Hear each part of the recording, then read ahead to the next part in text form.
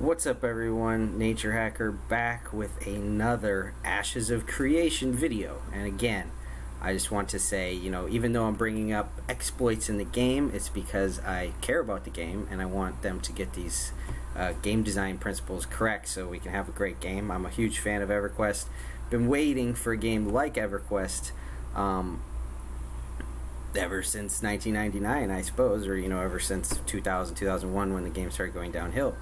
So I have played other games for instance, EverQuest. Last time I talked about a game I played in 2011. It was free-to-play MMO. So last time I talked about this here, and I actually added another location here, T8.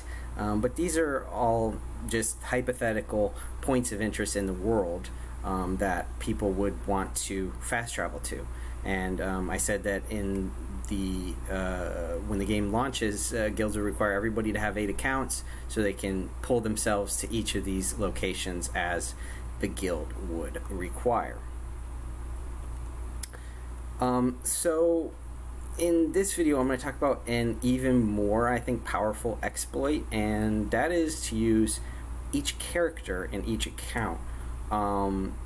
So basically last time we assumed that there would only be one character per account that would be doing anything, but I think that can even be 8 times more efficient than that.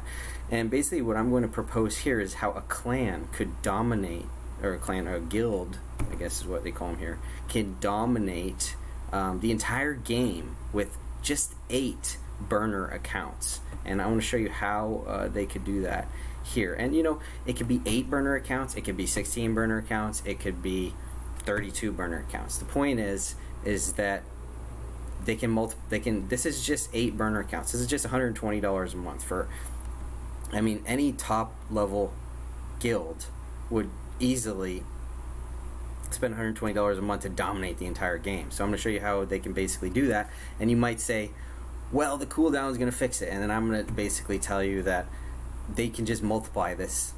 They can, instead of having 8, they could have 16 to get around the cooldown. If the cooldown's 12 hours, they could have, instead of 8 of these accounts, there could be 16. And so that way, instead of having a 12-hour cooldown, they'll only have a 6-hour cooldown. But anyway, we can get to that later, but I just want to show you how this would work. So the clan would have 8 accounts. So here's account 1 here, account 2, account 3, these are all vertical, account 4, 5, 6, 7, 8. And then there's 8 character slots. I'm assuming in each account there's 8 character slots, probably. That's about average for most games. Seems like everything is 8 in Ashes of Creation, so this would make sense. So you have 8 character slots. So on account 1, you have the first character and T1. So that would be, this location, T1 right here. So you have account 1, character 1 is in T1. Okay, and he logs off there, so he's always there when needed. Account 2 also has their first character in T1. Account 3 has a character in T1, blah, blah, blah. So you have 8 characters in T1. Okay, so now each of these 8 characters will have 8 completely separate families.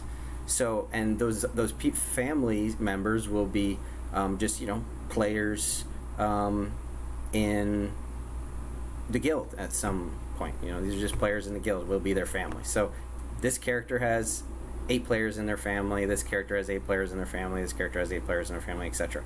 So what the guild can do, if they want to dominate the game, is they log in all 8 of these accounts with 8 players in T1, and they summon their entire families to come to T1. That can basically bring an entire raid of 64 characters to T1 instantly. Okay, so and again, then character 2 of each of these accounts could be in T2. As we see, T2, oh, okay, T2 is right here. So 8 accounts, each with 1 character logged out in T2. When they want the guild to come to T2, they log in all 8 of these accounts on character number 2, and they can summon 64 people into the raid to come instantly. Alright, like I was saying, so and so on. So you can have this for all 8 of these locations on this map. So basically, a guild would only need 8 accounts to be able to summon an entire raid to any one of these points on the map. So I hope that shows you that this system can be and will be exploited in ways that some of us could have never imagined. And so this is $120 for the entire clan to dominate the game. I think every top level guild is going to want to do this. And let's say they make the cooldown 12 hours, and let's say, you know, the guild wants to be able to do this every 6 hours. Then you just have 2 of these setups of 8 accounts. So again, that's only $240 for the entire guild. Is not a lot of money to dominate the game. Let's say they make it 7 days cooldown for this. Then guess what? They would have 7 sets of these 8 accounts. That would be, you know, what, $840 or something like that, $800. Again, for entire guild, $800 a month is not a lot. You know, let's say everybody had to chip in to be in the guild, you know, or you know, everybody could just need to have their own set of 8 accounts that they could do this. You know, they could have almost, you know, if you have 64 players in the guild and every single one of those players has 8 accounts, then, you know, you have 64 times 8 account. I mean, it's just it's basically unlimited. So any kind of cooldown you do, even if it's a weak cooldown, top guilds are going to get around it.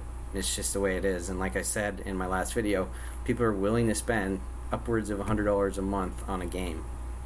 So if you have 64 players each paying $100 a month, that's $6,400 they could use to be doing this. So really, the family fast travel, I think at this point, is 100% debunked. That it's just not a good idea.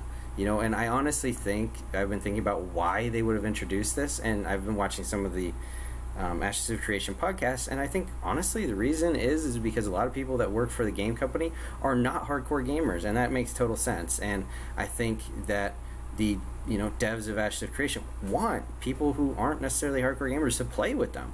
And so this is basically what they've been doing in the testing. Is they're like, hey, everybody get on, we're going to summon you to this, so we're going to do this today. And it makes sense that they want to do that in development.